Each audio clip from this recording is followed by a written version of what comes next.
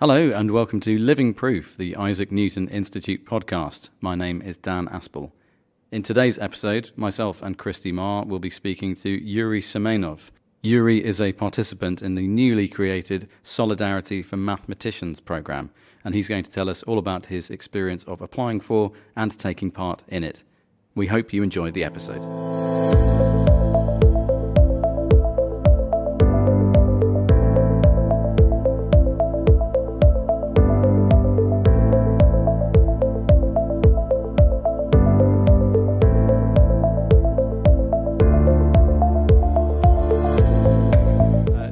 Yuriy, you are here at INI as part of a relatively new program we have called the Solidarity for Mathematicians program. And there are a lot of things to touch on in that because until relatively recently you were living in Ukraine. The Solidarity program has given you an opportunity to come to the UK to continue your academic work. And we'd love to hear about that, and we'd love to hear about what your journey has been like, why you chose to apply to it, and more about you as a mathematician and person as well. So which of those would you like to begin with? Okay, let's start from Solidarity program. Excellent. I learned about Solidarity program from my colleagues at the University of East Anglia, who forwarded me the link to apply. The application process was very easy. It required only my curriculum vitae. After I submitted the application, I heard back within a couple of weeks. The University of East Anglia kindly offered to host me, gave access to the libraries, physical and digital, and involved in various events that helped me to feel very included. I am deeply grateful to Isaac Newton Institute, London Mathematical Society, and University of East Anglia for very warm welcome and friendly, productive atmosphere, which I feel every day. Well, that's wonderful. And where were you based when you were in Ukraine? What was your home institution and what was your work there? Currently, I work at the Institute of Hydromechanics of the National Academy of Sciences, but I am not so young, so I have big history of working history, and so I may say that I was graduated from the Dnieper State University in 1981, so long time ago. I graduated as applied mathematician and started to work at the Academy of Science of Ukraine with focus on fluid dynamics and application with aviation. However, the world is changing rapidly, and after collapse of Soviet Union, I changed focus of my research to ocean engineering and started work abroad. My first country in my work experience was Japan, where I stayed 2 years. I learned a lot. This is my first visit abroad, and I learned a lot about various topics related to fluid dynamics and how to build international collaboration. After leaving Japan, I worked as a researcher in Norway, South Korea, and United Kingdom, of course. The area of my research interest, free surface flows. This topic is also intensively studied at Oxford University. So taking this opportunity, I would like to express my great thanks to Professor Emeritus John Ockendon, who supported a lot of talented people in the United Kingdom and not only. Also, he supported my researches, and my sincere thanks to him for that. That's lovely to hear, and John has always been a great supporter of all mathematics, and so that's lovely. I'm sure he'll appreciate that shout out as well. It's really interesting to hear of such an international career. And then the point we've reached now, where you've applied for the Solidarity Programme, it's a very obvious question to ask, because everyone listening knows why you will have applied to come to the UK from Ukraine. But would you mind telling us about your experience and why you applied for the Solidarity Programme? I applied first for Solidarity Programme. Obvious big challenge to apply it was war itself. When full-scale Russian invasion started, I was in my hometown, Dnipro, eastern central part of Ukraine. The first several days came with huge uncertainty, confusions, and cancelled many plans. So life changed in one day. The first several days come with each day started with reading news and tracking down the front line.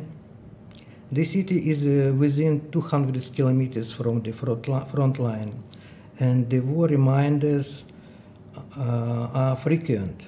People in military uniform, anti-tank structures, hedgehogs.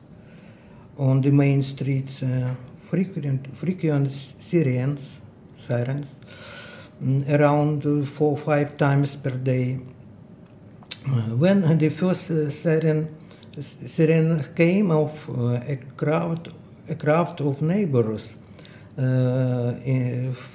from the 9-story buildings complexes started storming our apartment door, because my wife holds key to the basement.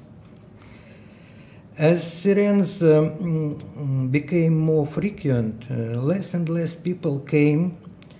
People started getting used to them and paying less attention. However, from time to time, rockets strike the town and kill some people. It is unpredicted where and when it may happen again. A lot of injured soldiers are evacuated in our town. I can be proud for Ukrainian, especially younger generation. They self-organized to help people who are affected by the war.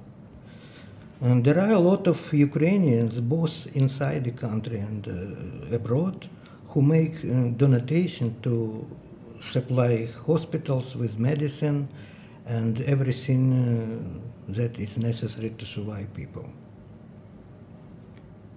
Thank you very much for sharing that with us, Yuriy, because I can only imagine how it would feel to have to say those things and relive those memories. Am I right in saying that your work in Ukraine was no longer possible? Work of mathematician may be always possible, because what is I need is table and computer. That's not so many, but not possible to work in this regime long time, because you need some communication with people. You need to see what is other people doing and what interesting, to join some team to do what I can, do how can help in some topics. So eyes in the world should be open for mathematicians too. And in fact, actually, you managed to, as part, you're over here now, but in fact, you've taken advantage of being over here to actually join in the recent Newton Institute workshop, so the workshop on the mathematics of sea ice. You were actually here participating in for the 2 weeks, and I think you gave one of the seminars as well. Yeah, India provided fantastic support within the satellite solidarity program. And not only financial support, which is of course is important to stay in the UK, but also opportunity to start collaboration with world leading scientists is invaluable. I greatly enjoyed the workshop Mathematics of Sea Ice in 21st Century, hosted by the Isaac Newton Institute recently. Workshop was hosted at higher level with talks recorded and posted on YouTube. The access to the presentation anytime, anywhere is recently technology introduced by the Isaac Newton Institute, and I believe it will increase the impact of the events, all events supported by the INI. Okay. I also was excited to meet many colleagues who arrived from all over the world, many distance from here. And that workshop, like all of our workshops, was very, very international. And it was actually a follow-up workshop to the program that we'd had a few years before on the mathematics of sea ice. So it was lovely. Many of the people were participants who'd been on that program and who were coming back to the Institute again. But there were also a lot of new faces, like yourself, in fact, who hadn't been participants on the original workshop. But what is interesting that some, as you told, some people already second time attending this workshop, other people first time, but it's very friendly atmosphere, and one day it's enough to become part of the community. That's lovely to hear. Do you have any colleagues still working in Kyiv or any other Ukrainian cities at the moment? Is science still happening? Yes, I'm in contact permanently with my institute, with my colleagues. I provide information about events which are, can be accessed using internet. Yes, online events. Online, events. So I communicate and talk about what I'm doing here, how organized scientific work, how organized teaching process. So there are a lot of things we need to learn and introduce in Ukraine, especially in Academy of Sciences. Because in our country, system has two directions: Academy of Sciences, that is research institutes without students, and universities, which are focused with education. So in the UK, these two systems united, and it is very effective. I believe it's very effective in terms of economics. Yes. It's good to hear that, although the circumstances behind it are horrific, that this has created that link and given that bond between Ukraine and the UK for lessons to be learned in both directions. Yeah. I have a question for you. So you heard about the Solidarity Scheme through your colleagues at UEA, and I was wondering, are colleagues in the Ukraine, do they know of the scheme? Are there other ways that we could be promoting it? I also tell my colleagues in Ukraine about this program, availability of this program to apply, possibility to apply, and but there is some problem. People between 18 and 60 are restricted to leave Ukraine. Yes. I mean, male. Yes. So it's some easier for female or like me, yes, over this boundary. Yes. So yes, we're very much aware of that restriction. Although that doesn't, so we have two parts of our scheme that are available. So the one is for refugees of war, and the other part of the scheme, the other strand that we have, is for political refugees. And so if that's for people from other countries, there might not be the same age restrictions there. So we're seeing a different demographic of applicants for these two different streams. But as you say, for certain age groups, it's only the female mathematicians on your scheme that have been able to apply. Yeah. And Yuriy, do you have anything you'd like to pass on to others who might want to apply for the Solidarity scheme? What would you say to somebody who's considering applying for the Solidarity? I only strongly suggest to apply for this program.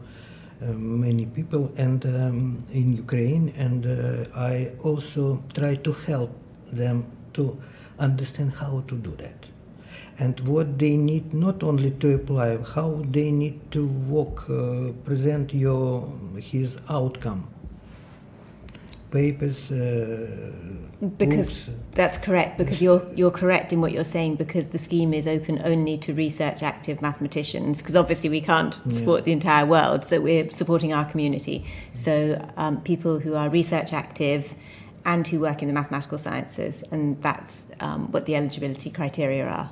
Yeah. It's understandable that if there is some competition, so more productive and more significant achievements will be given preference. But it's all done. We have two committees that assess them, so it's all done by these independent committees. So that's a very important part of the scheme for us. So it's a proper application like an I&I program would be. And actually, I need to say that people in Ukraine, they very respect competition, very respect decision made by committee and other university. That is what we need to improve in Ukraine. If I could ask a question which it might seem strange because no one can tell the future, particularly now, what are your plans for the coming months or year? What do you think the future holds for you? Thank you. This is a good, important question. Currently, I am using this opportunity to stay in UK and communicate with other colleagues all over the world. I can say that I'm looking for my next job. And there are some responses which give me some hope that I will find a new job in a few months. I believe it will be sooner than the end of my Solidarity program. That's really good to know, because in fact one of the motivators for this scheme, which is why it is essentially it's a stipend, so you get a per diem and an accommodation allowance. And the scheme was set up as a stepping stone to help people who were in a difficult situation in their home country to be able to buy them some time and help nurture their research during that period in order for them to secure something more permanent. And so that's really nice to hear that you are using it to exactly that ends. Absolutely. Christy, were there any more questions you'd like to ask at the moment? No, I think it's just been a real joy speaking to you, Yuriy. Thank you so much for your time and sharing your insights, and we think this is a really important scheme that we really value in the Institute, and it was very much appreciated that you've given us your time coming back to Cambridge after having been here for the past 2 weeks to share with us your experiences. I would like to express my great thanks to the Institute, Isaac Newton Institute, who gave me fantastic opportunity to continue my research and leave the danger place. Well, thank you very much. Thank you, Yuriy. Thank you very much.